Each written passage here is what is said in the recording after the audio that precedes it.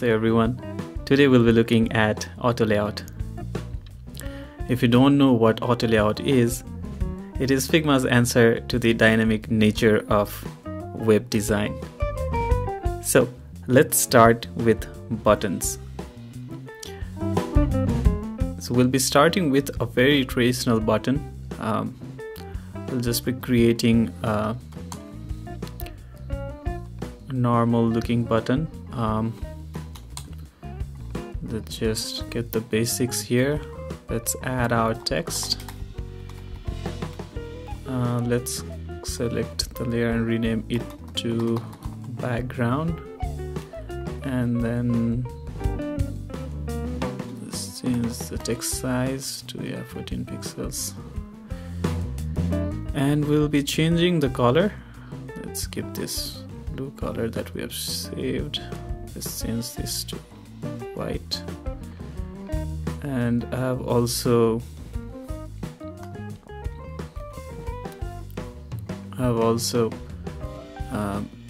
saved a filter icon, so let's bring that here, and our button looks ready there.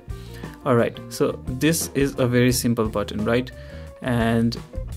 But the problem with this is that if we try to increase the width, write a longer text, the button's background does not adjust to fit in this new design, and that is where auto layout comes in really handy.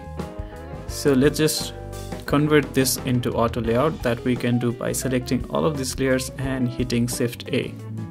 So this now is an auto layout. Alright, so the first thing that we notice after converting this into auto layout is that if we look inside this frame, our background layer is gone. That is because Figma automatically applies the properties of the background layer to the frame itself. Alright, the color and the border radius and the corner radius has been applied to the frame itself, and that is why they have removed the background layer. Okay, now if we write anything, this will adjust accordingly. So let's just see what is happening here. So as soon as we convert this into auto layout, this panel appears in the inspector. Okay, and the first one is the direction of our content. It has been set to horizontal. If I change it to vertical, this is what will happen. Alright, so we don't want this. Let's change it back to horizontal. If this was something like a list, maybe we would have changed it to vertical and this would have made sense. Let's leave it to horizontal. The next thing we see here is so as soon as we change it into horizontal, it will give us these two options. So the options are for the height of this particular frame, and the first one is the auto height, which is set to this layer to this frame right now, and the next is fixed height.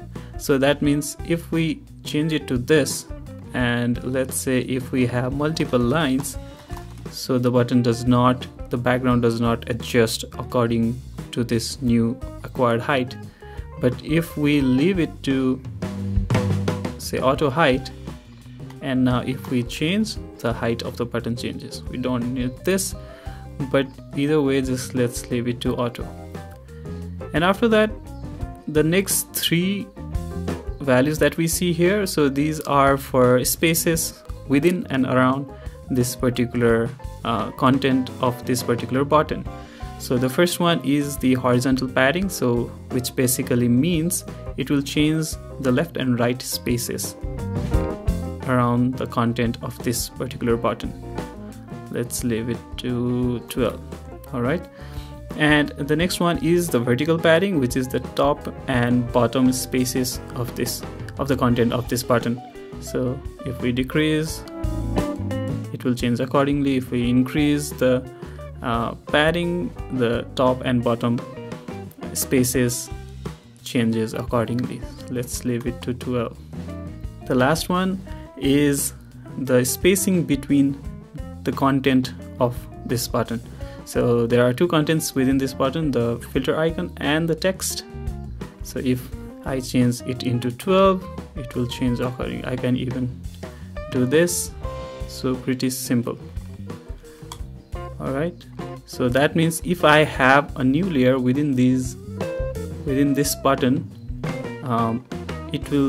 the new layer will add after 12 pixels. So if I duplicate this, so this is a new layer, and the distance between all of these layers is 12 pixels.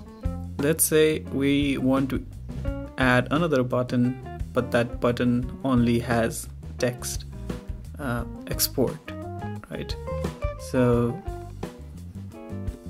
and it will work really nicely because this is our auto layout button. We can even go ahead and change our icon to something else, and this works really well. Now we can build upon the strength of this auto layout even more by converting this button to a symbol. So let me just hit Command Option K. This will change it into a symbol. Now it is our auto layout, but this is also a symbol now. Let's call it button.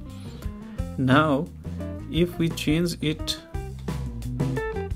if we need to have another button, let's say the same export button, then we can do this, everything that we did just now. Change it into export. Yeah, nothing is different, same. But let's say if we decided that the border radius is a lot more here, right, of our button. What if we want it 12 pixels? So since this is a symbol and this one is the instance of this symbol, it will change whatever changes we make to its master component. But then we can also override this instance. Let's say we can change the color to something else. Right. So go ahead and start building dynamic buttons with the help of auto layout. Believe me, it will save you a lot of your time. So thank you so much for watching this tutorial. I hope you learned something new. I'll see you in the next. Take care and stay safe.